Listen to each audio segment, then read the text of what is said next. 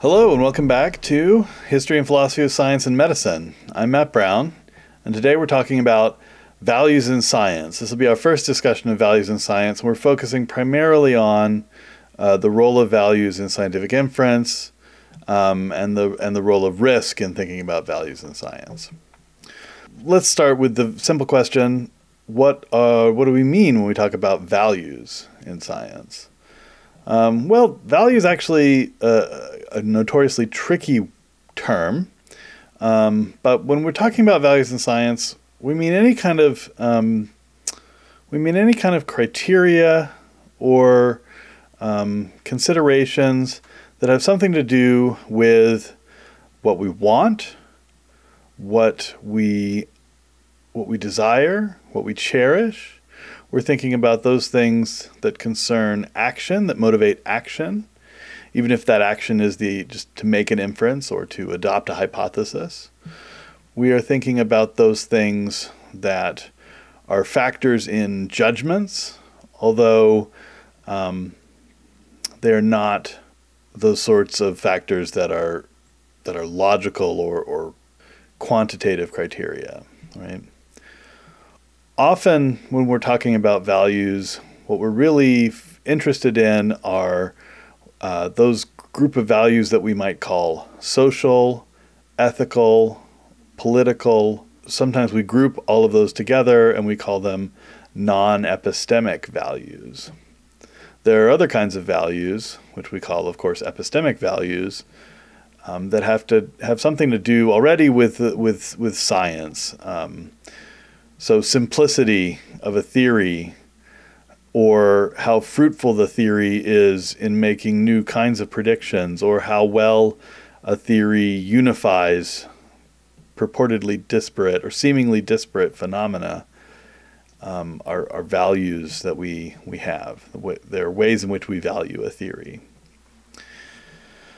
Those are not usually the types of values that we're worried about when we're talking about values in science. Now, one thing I think it's important to keep in mind in a discussion of values in science is whether we're talking about a descriptive or a normative question. So a descriptive discussion of values in science is going to focus on whether scientists do make value judgments, whether values do influence what scientists do in their work, whether it influences the science that we actually have today. We want to know whether scientists are biased, in fact, right? Whether their biases affect the science that they do. We are interested, in other words, with descriptive questions, in what has actually happened. And there, psychological and sociological facts about human beings and their limitations are, of course, important, as are historical accounts of how science has actually unfolded.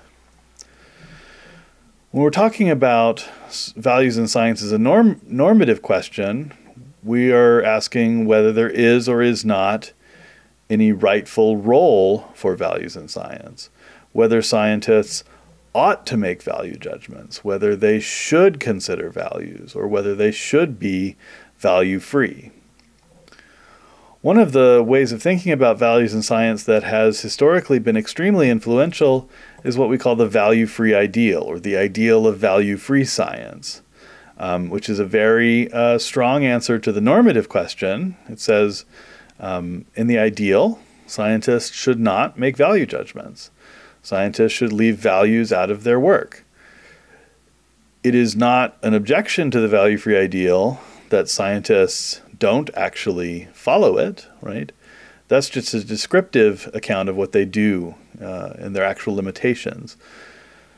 The value-free ideal says, even if that's true, scientists should try, right? It's not a good thing, right? Similarly, arguments against the value-free ideal are arguments that there are rightful roles for values to play in science. Not necessarily because, as Feyerabend would have it, anything goes, but because there maybe is a desirable role for values to play. Now, the readings for today give two kinds of arguments for including values in science. One of those we might call an epistemological argument.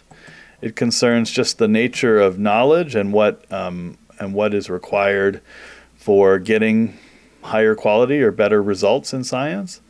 And the other kind of argument is concerned with more ethical questions. What are the moral responsibilities of scientists as scientists?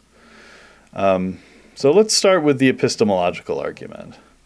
According to the epistemological argument, the sort of comparative nature of science means that when we have shared social values influencing science, that affects the range of options that we have for example, picking our best theory or deciding between two possible explanations of a phenomenon. And the range of options we are in fact considering has an important influence on the outcomes that we get. Science is a kind of, as they say, garbage in, garbage out process. If you, it can do a very good job, even if we suppose it's totally value-free in the judgments that it makes.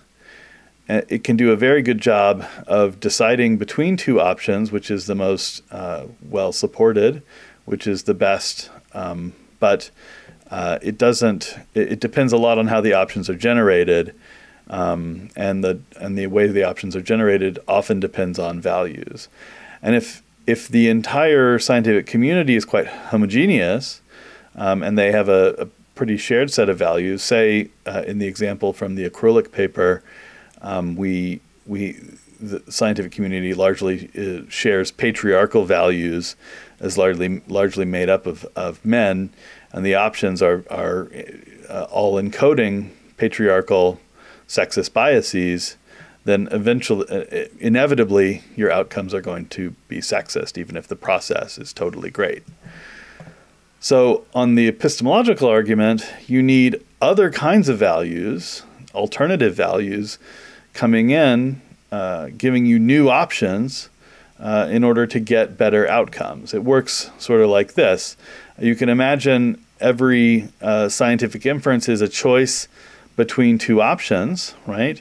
You go a certain way, right? You choose one side of your options, and you end up making some progress and then being faced by two new options.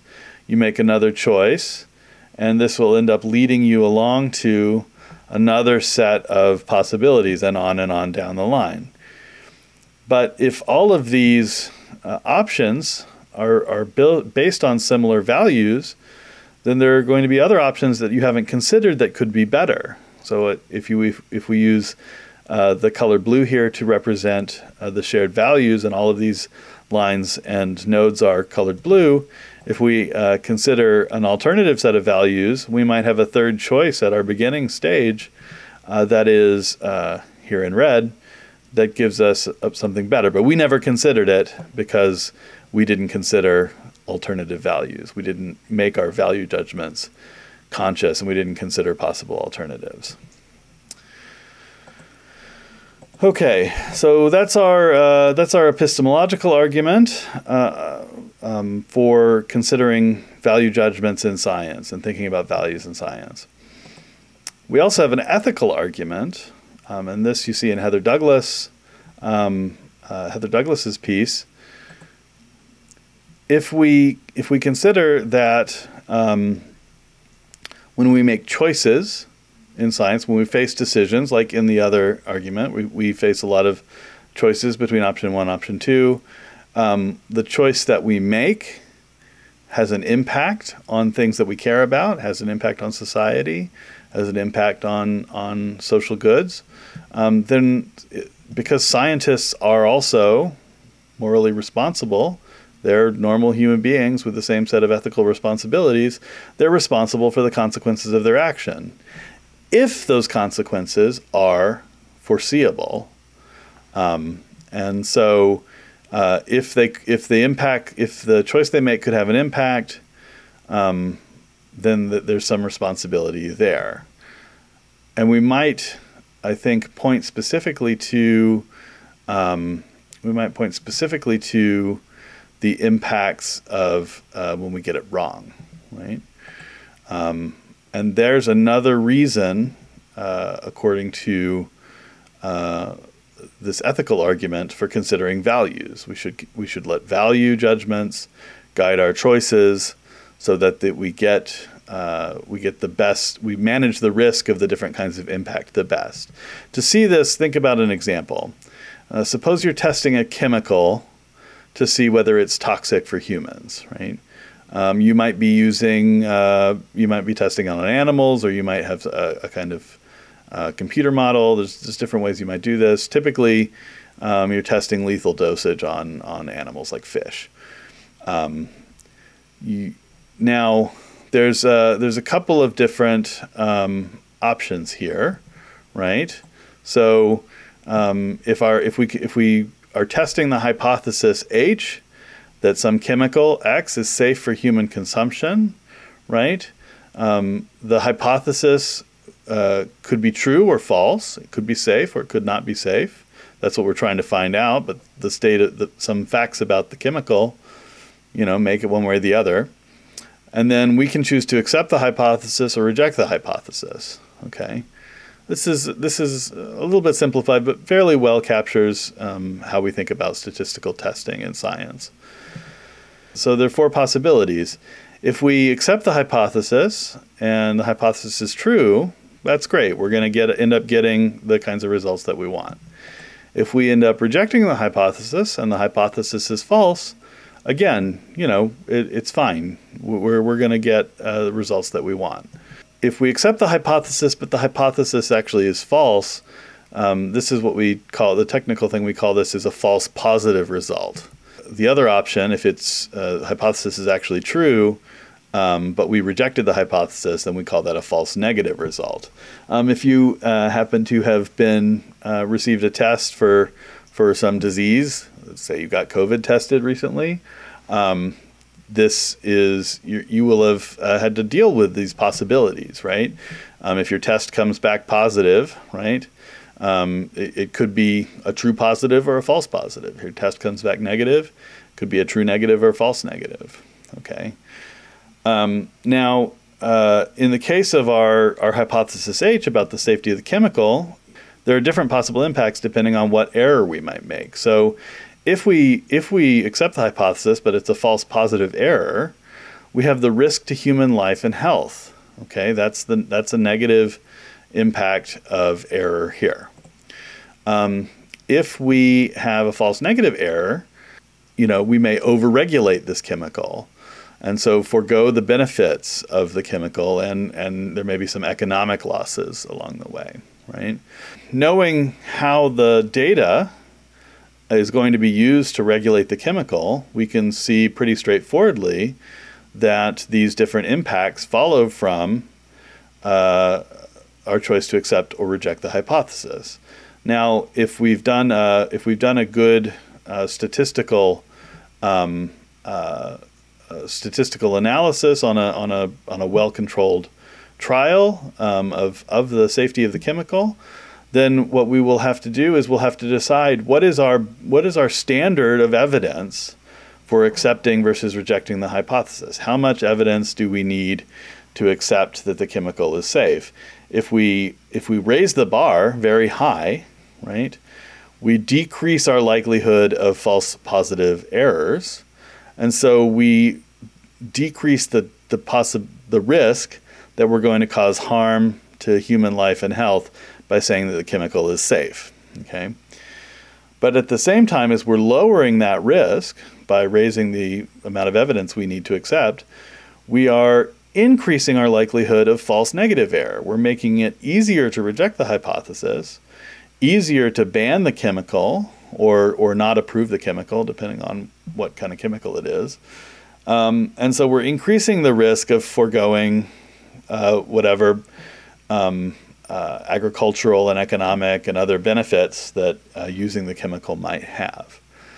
And that's a fairly straightforward trade-off, raising versus lowering the standards of evidence.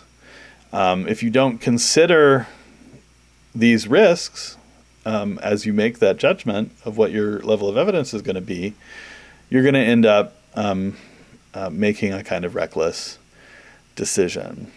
Okay. So those are some of the basic arguments and ideas about values in science from the point of view of inference and risk that we need to talk about today. I hope that gives you a little bit of a basis for thinking about this stuff. There's obviously a lot of issues for us to talk about, more detailed aspects for us to talk about. So please feel free to respond on Discord or leave a comment here on the video. Or I look forward to discussing this with you in class. Otherwise, I will see you next time.